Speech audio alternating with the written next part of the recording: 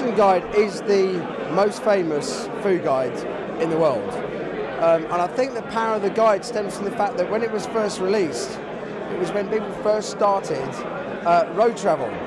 So the whole thing of 1 star meaning worth a stop, 2 meaning worth a detour, and 3 meaning worth a special trip meant an awful lot, because in those days, you know, to get from one end of France to the other by car took you days. You could probably fly to Australia quicker than that. But there was no other guide at the time that attempted to do that, so it's got the tradition. And I think for whatever anybody says, any aspiring chef dreams of having a Michelin star. I certainly did, and I remember when I got the first star, it's kind of, I had to pinch myself.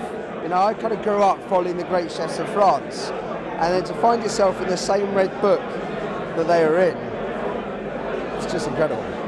Once you've got a star, you really don't want to lose it. So the only way of trying not to lose it is striving to get better. And this is where the guide works really well. It's obviously there for the customer, it's not there for the restaurant, but it ends up, the guide has ended up driving quality of cooking up, because chefs, it keeps them something to focus on, because every year, anyone that's got one doesn't want to lose one.